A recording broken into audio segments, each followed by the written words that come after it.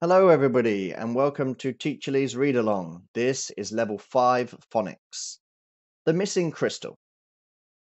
Biff and Wilma were watching a film. It was set in Egypt. It was called The Missing Crystal. Biff was very tired, and she fell asleep. She started to dream. Biff and Wilma were sitting near the pyramids. It was hot with a light wind. Suddenly a girl ran up to them. "I am called Kalila," she said. "I am the keeper of the crystal." "Will you help me?" asked Kalila. "What is the matter?" said Biff. "This morning I went to polish the crystal," said Kalila, "but it was missing. Someone must have taken it," she said. "Will you help me search for it?" "Yes, we will." "Let's look in the market first," said Biff. "Yes," said Kalila. "They might try to sell it there." There was something glinting next to the herbs. "What's that?" It wasn't the crystal, it was a mirror. They told the man about the crystal. "We are trying to find it. Good luck." Then they saw a girl selling pearls. They asked her if she had seen the crystal.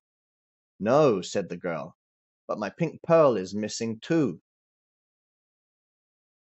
Just then they heard a shout. A big bird swooped down from the sky. "That bird has taken my gold ring," cried a man. "Quick," said Biff, "let's see where the bird is going." They turned and saw 3 animals tied up.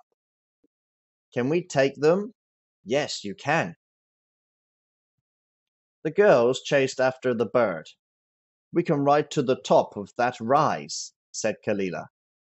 "Then we can see where it flies to." They saw the bird fly down to her nest. "Can you see inside?" asked Wilma. "Look," said Biff. "There is the crystal." There was a shout. Biff was now wide awake. "They have found the missing crystals," said Wilma. "What?" "That bird took it," said Wilma. "Didn't you see?" The end. Thank you very much. Have a great day and see you next time. Bye bye.